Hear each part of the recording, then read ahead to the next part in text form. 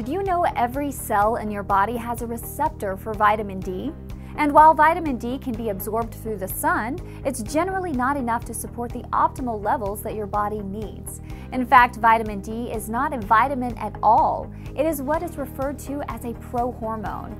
It is one of the 24 critical nutrients needed for human survival, and yet, a large percentage of the population is not meeting adequate levels to support optimal health.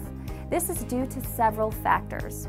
Lack of sun exposure in certain regions of the U.S., increased use of sunscreens, and even the health of your gut. All of these things can limit your body from this valuable component of health. Vitamin D3 plays an important role in cognition, bone health, heart health, and immune support.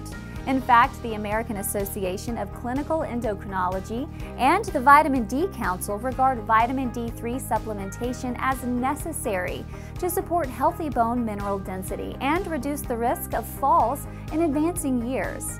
The evidence, both from formal studies and clinical observations, supports the role of vitamin D in promoting good bone health.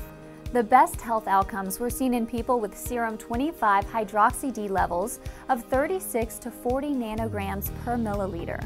Because the body produces vitamin D from cholesterol, some individuals may create a depletion status by decreasing cholesterol. Keep in mind, most people are not deficient.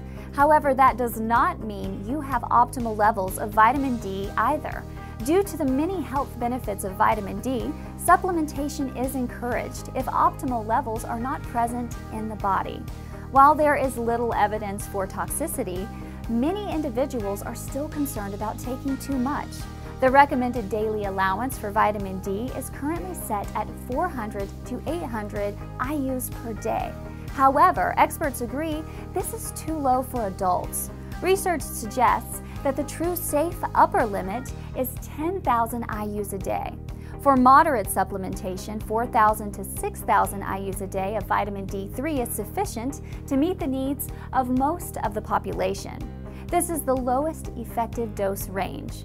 Because body weight is a factor in finding an optimal amount, those individuals that are overweight or obese may want to maintain intake at a range of 6,000 to 8,000 IUs a day. Evidence shows that combining vitamin D3 with K2 is also a prudent step in how well vitamin D performs in the body, reducing concerns associated with vitamin D3 supplementation. Vitamin K2 is a fat-soluble vitamin that is found in meat, eggs, dairy, and natto. K2 supports the normal delivery of calcium to the bones and promotes healthy arteries. If you have more questions about your need for vitamin D supplementation, you should speak to your health professional about customizing a regimen for you.